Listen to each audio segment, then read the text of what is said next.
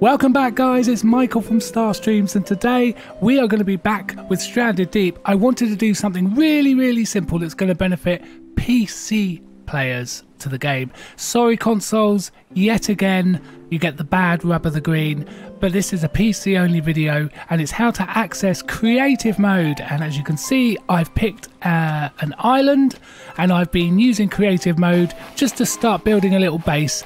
I'm going to be using this base going forward to do tutorial videos on Stranded Deep, so I've sort of dumped in a load of stuff using the creative mode.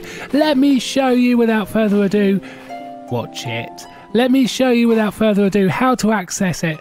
So you do a backslash on your keyboard, which will bring up the developer console, clear the text, and then you type in dev.console space true. Once you've done that, you'll have a success notification appear on the console. You're then able to backspace again out of that. You are now in creative mode. To access the creative mode menu, you do slash on your keyboard, which will bring up this menu. All of these individual items are what you can spawn in. So for example, we can pick bricks and then create prefab, and a brick has dropped on my foot. Obviously if you're doing builds, this is huge. It is going to kind of spoil the game if you abuse this system, but you can access it at any point during a game. However, I wouldn't recommend it because it's a survival game and you shouldn't cheat, right? But in this particular case, I need the creative build because I'm going to make my own little island for tutorials, as I said. Now, this is a really cool thing. Check this out. Let's access the menu. We could do fly mode and go. Fly mode lets you fly around as if you're walking on air. How cool is that? And then you can just come out of fly mode at any point. There we go. So yeah, amazing. Now here's another trick before I go. Let's say it's getting dark, but you don't want it to get dark because you're building something. You want it nice and brightly lit. So I'm going to do the opposite, by the way. Let's pretend it's dark. You can type in def.time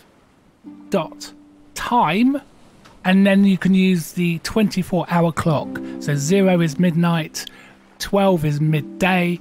So let's say, for example, we do 23, which is 11 PM, and it changes the time.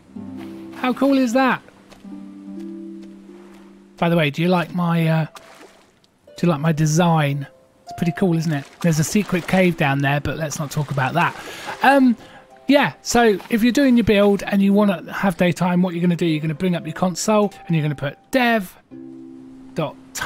and let's say 8 o'clock is always a good time because the sunrise, as you can see, and it's nice clear day. There's other commands that we won't go into at the moment because this is just a how-to guide, but that is essentially how you access the dev on a PC version of Stranded Deep. I do hope that this has been a useful video for you. If so, please consider a thumbs up. Definitely consider a subscribe for more Stranded Deep tutorials. I'm going to be doing lots of stuff here. I'm going to continue to build this island, probably on a couple of live streams maybe, and then we're going to build some rafts and we're going to build some houses and we're going to do some special custom builds. It's going to be really exciting. So do stay tuned for that. In the meantime, have a great day and I'll see you on the next video. Until then, bye.